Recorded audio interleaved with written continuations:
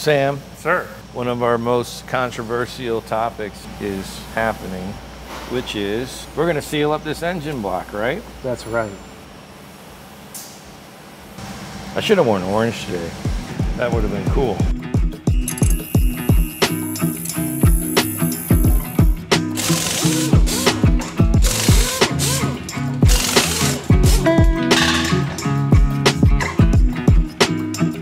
See how I use the brush and the rag if I get too much. If I don't have enough, I just put a little dab on the end of the brush. You gotta pay attention and watch out for little hairs.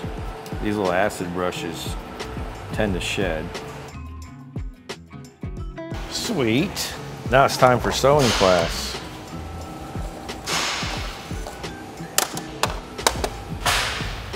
You know what I'm gonna do? I'm gonna get my glasses for this one. What do you think? Which pair of glasses are you going to use? I'm gonna go retro. Retro. Yeah, because these are not my bifocals. I'm old, right? So I need bifocals. These are just like regular old. I didn't say you're old. I said you were classic. Mm-hmm. Actually, you did say I was old the other day. Old school feels you. What are you trying to say? You're a classic. You're not that one. Thanks, pal. I said we're classic. No, you said old. That's like telling your wife she's plump. You know what I mean? Like come on, bro. It only means one thing. Oh, that fan's kicking my ass. Kicking my ass. One time I did this and I had like an inch too short of thread. That's hilarious. What is the significance of the thread? It's an old aircraft trick for, Jesus Christ, let me turn this fan on. There we go. Oh my God, that was horrible. It's an old aircraft building technique for engines. I don't know if it's part of their procedure, but I know that it's very prevalent in that field, and it's something that we use. I've been doing this, I wouldn't say a very long time, but I've been doing this long enough to have enough motors on the street that have never leaked. I mean, don't get me wrong, they leak, but they don't leak from the case, which is the hardest part. So all it does is the sealant is what seals it, and it's just like an extra layer of security that doesn't hurt anything. It's not detrimental to any kind of bearing clearances or any of that stuff. There's no bearing clearance out here.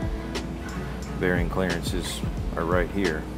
So it doesn't hurt, it only helps. So we'll pick about the right length we need for there. There's that. So then we just have this little piece left, right? All right, cool. That'll be hilarious. I'd start all over. So Don, while you're here, While I'm here wasting time. while you're here doing nothing, That's what I do best. supervising. I walk around and make it look like I'm busy. Yeah, can you supervise me? Absolutely.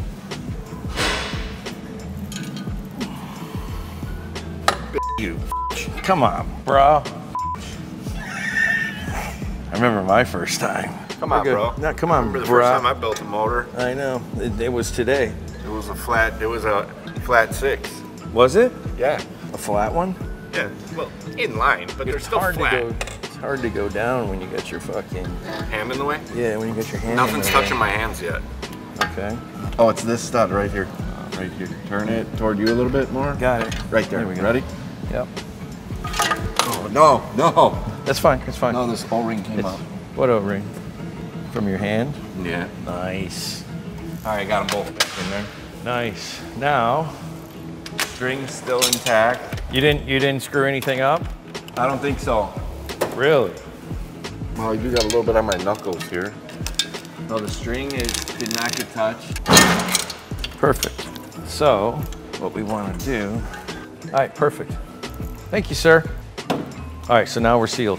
Thank you. All right, so let's talk about a somewhat controversial subject. So Sam, the comment section is very active with saying that I put my studs in the wrong way.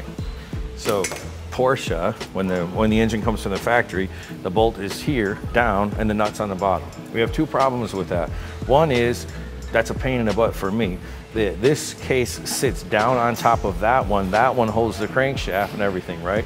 So in order for me to do this, I have to basically work upside down. And I have sealant drying. So basically what I do is I take this, I stick it in the hole, right? And then I put my O-ring on, my little jig. I hold that down. Now my nut's held in place and I'm hands-free. So then I can just go like this and put my little acorn nut on. And this is significantly easier for me to do at a high level, one-handed. That's the reason that we do it. Now I know Porsche did it a different way, but Porsche also put plastic coolant lines in epoxy coolant lines in 996s and turbos and stuff like that. So, you know, take that with a grain of salt, but that's how we do it.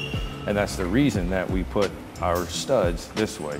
One-handed operation, it's much easier to do it and a lot more efficient use of time. So one thing here, if you notice, Sam, if you notice if you take the camera right here, if you notice here, I've got a gap, right? Right. So the reason I do that is I set it up and I leave it sitting on top of the dowels and I don't slam it home yet. The number one reason for that is that stuff that sealant can sit in an open air environment till lunchtime. You know, it could sit there for hours, possibly even days, who knows. Once that surface gets pressure on it, you know, in the absence of oxygen, I guess you could say also, once that happens, then it immediately starts to harden. So for me, I'm pretty picky about, you know, how I do things. I like to get, these are the first torques, the center out. You torque it from the center out. So basically what I like to do is I like to get that stuff, all these nuts and O-rings and everything set, then I'll slam it, torque all of this and torque everything at the same time. And that stuff hasn't hardened yet. So that's really the reason that we do it. Could be the right way, could be the wrong way, but in my head, it makes sense to torque everything before it hardens. That's why we do it. I hate it when my hands get so oily. I can't grab anything. This finished hardware looks so good, doesn't it? I really love it. Feels kind of aircrafty. It does. I just don't think this car is gonna fly. You know, it might fly down the block. I don't think it's gonna take off. We don't want that repeat of, was it Le Mans where that one car? It was a Cadillac, wasn't it? I think it was a Mercedes. Oh, Mercedes, that's right. All of a sudden. It happened at Road Atlanta too. Really? I didn't know that. Yeah.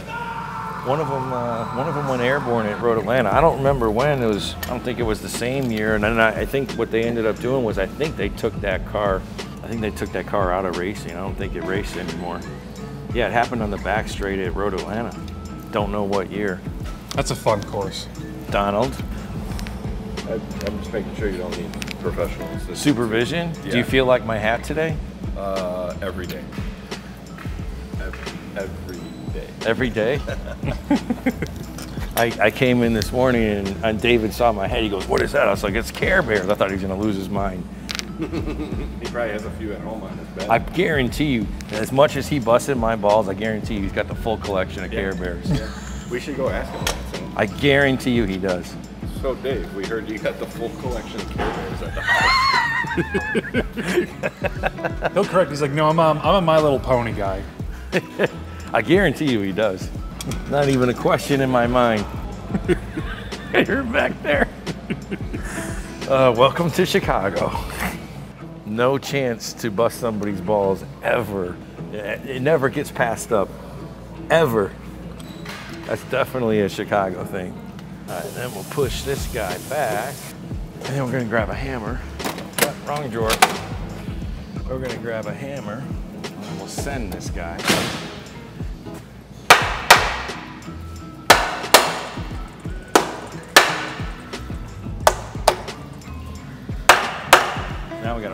fast.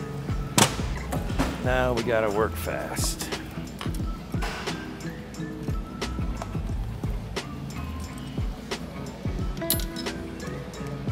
Good catch. I didn't catch it, the engine caught it.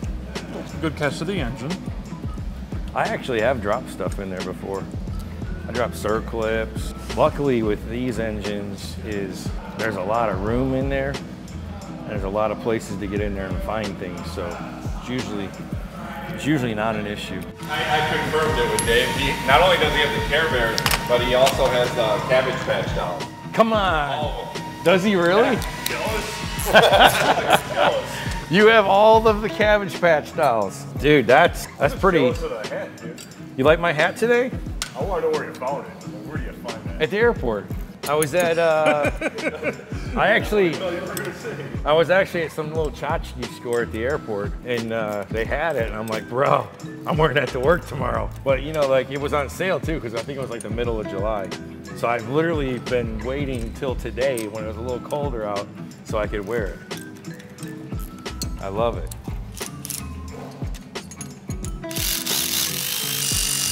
So I'm not running this down like, you know, with the gun. I'm just speeding up my process a little bit.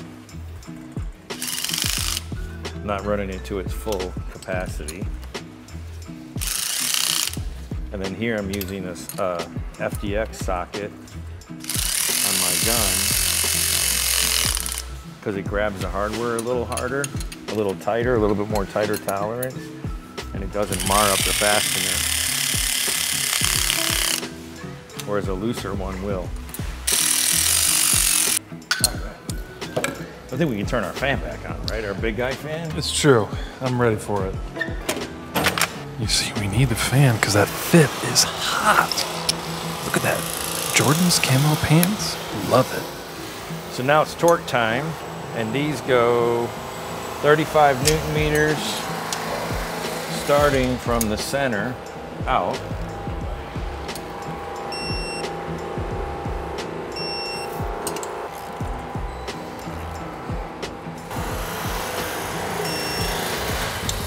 Tim, with winter coming around the corner, are you like a snow expedition kind of guy? Skiing, I love snowboarding? it. I am. I don't know. I don't do snowboarding or skiing. I don't do anything that can hurt me. In my line of work, broken hands and legs and backs and stuff are very costly. So it's fun, but I avoid that like the plague. That's why I don't do any kind of go-karting or any of that stuff. Like some of the guys at work are always like, let's go go-karting. I'm not gonna do that. I'm not gonna set myself up for one of my employees to put me into the wall and break my back. He just knows he would because lose. Stop said giving us reasons to put you into the wall. yeah, just Right. said I said the wrong goddamn thing to him one day. You know, get him back today. No, I don't do anything that can put my body in jeopardy. I just feel like you're afraid one of us is gonna be way faster. Well, that too. I'm too competitive for that. Yeah, I'm way too competitive for that. It would probably end up being you. You're the biggest guy in the room. So it'd probably end up being you. You'd be the fastest. Exactly. The big guys you gotta watch out for. Me and Eddie G. Yeah. Yep. It's always the big guys. I already did that one. We're gonna grab our washers. Make sure we put them on the right way. Are you a go-kart guy or a snowboard guy? I mean, I love go-karting. I do ski though. Last time I tried snowboarding, it was a disaster. You should, for go-karting, you should go up against Patrick. I bet you could beat Patrick. Pat's Guaranteed. pretty serious, isn't he? He's the national champ Oh boy. Oh boy. That's serious. in lay down. Like where you lay down flat in the cart. Ooh. I'm surprised the guy can even sit down the size of his cojones. You know what I mean? Yeah? I'm very surprised. See, the guys I can't believe are like the late model stock guys or the dirt oval guys. Out of their minds. Yeah. Like the Chili Bowl, that race. I don't know what that is, but it sounds crazy. It's a race out in Oklahoma where they actually race inside of a convention building. Tiny little track, all these little, like, basically these dirt go-karts. Okay. Madness. They're all, you know, wheel to wheel, drifting the whole way around, darts flying everywhere. Really? I'll have to show you that. Granted, I don't think anyone's more crazy than rally drivers. Best in the world. In my opinion, they're the best in the world. It's hard to argue when you see how fast they go through forests. It's like they have no fear, They truly don't. you know? I mean, can you imagine going through the Starbucks drive-through at like 95? That's Yeah. essentially what they do. It's stupid. And the other guy in the seat's like, yeah, you'll go left soon. Oh, then right. In third gear, flat out, left. So I'm very anal. You're anal about your nuts? Now that you mention, I mean, if you put it that way, no. But am I anal about my hardware? Yes. All right, send these guys.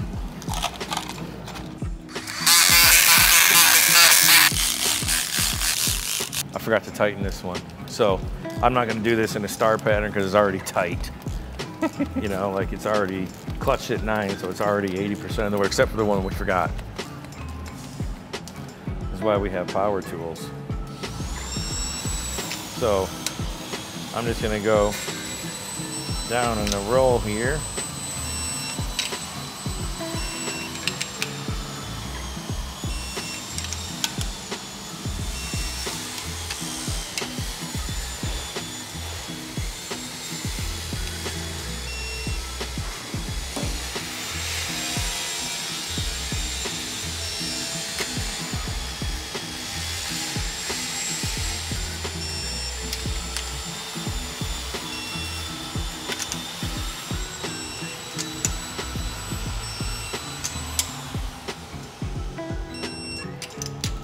See that squish coming out?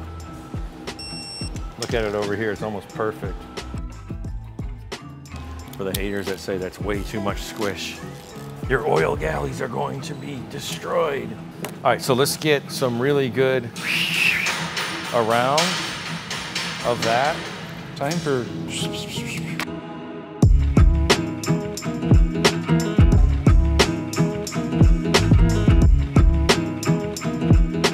Yeah, inside here, that's what you would have in terms of squish in your crankshaft area, which is nothing. And then I'm pretty anal and picky, so I like to come through here and clean all this off. Although the orange does look kind of cute up against the silver, right? I like it. It's a good color. Good shade of orange. Illini-esque.